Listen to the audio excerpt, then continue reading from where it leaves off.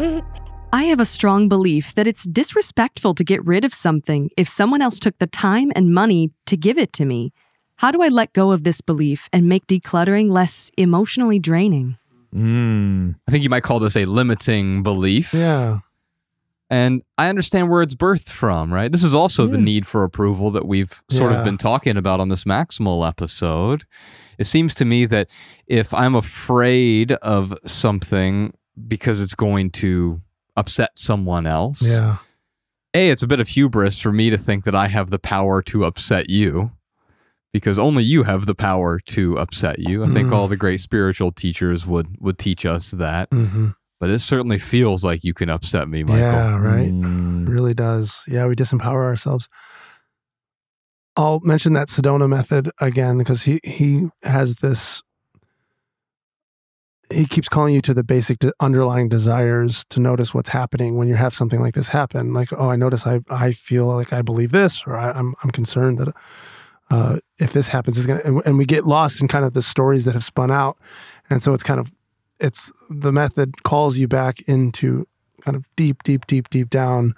What's the underlying desire here? And the three basic desires that it keeps calling up, that all of this stuff is built on, according to this book, and it holds true in my experience as I've been doing this method. The desire for control, the desire for approval, and the desire for safety or security. And if you can find, and there's no problem with having control or having approval or having safety or security, but when we want them, when we're trying to get them, we don't have them.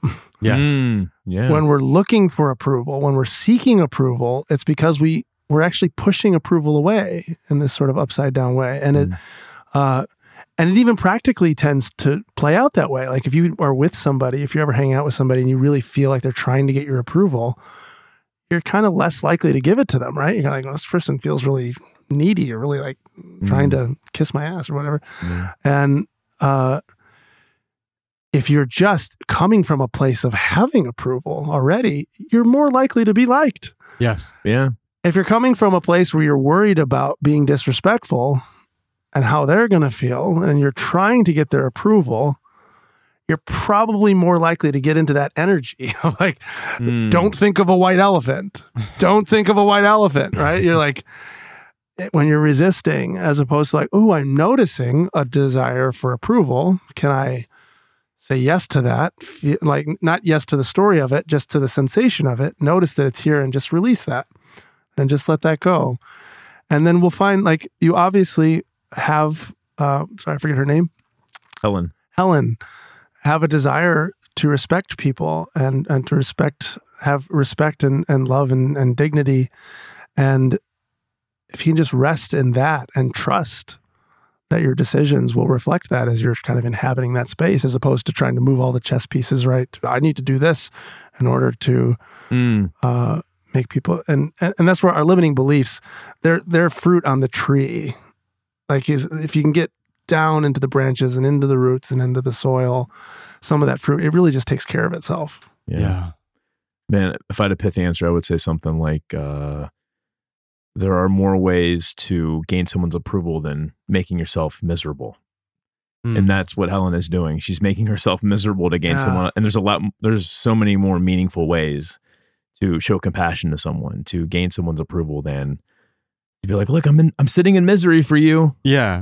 To make yourself miserable is not a great way to gain someone else's approval. Right. Yeah. And they're not going to actually feel loved from you being miserable. No, because they don't want that from you either. Right. I mean, unless you're some sort of weird S&M relationship. But even then, there's a non-suffering. There's still a safe consent word under that. Yeah.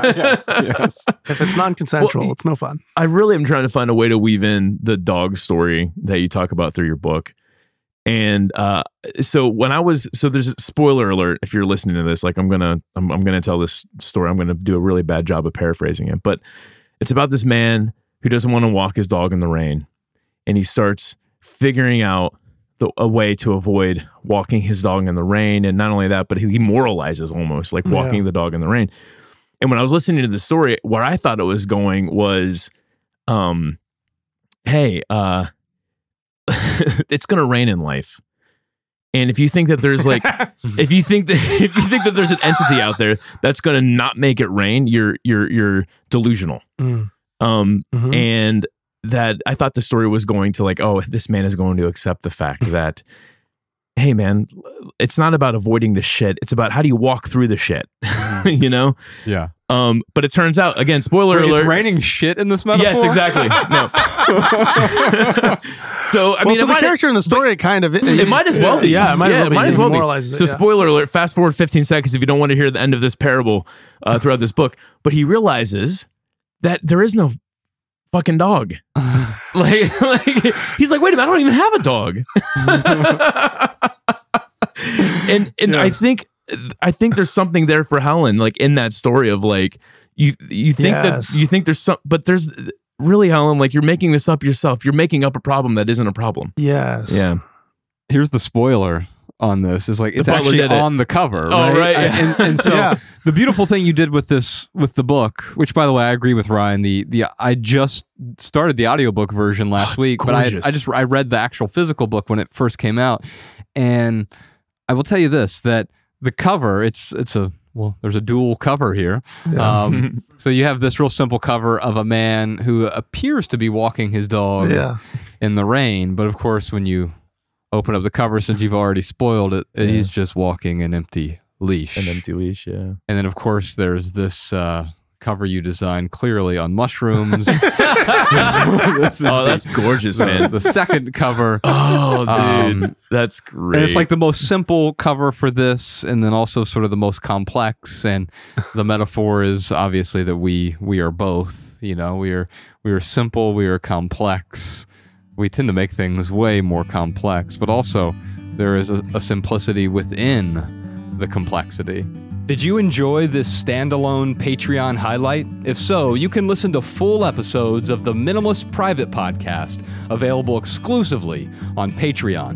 Visit patreon.com/theminimalists or click the link in the description. Your support keeps our podcast and YouTube channel 100% advertisement free.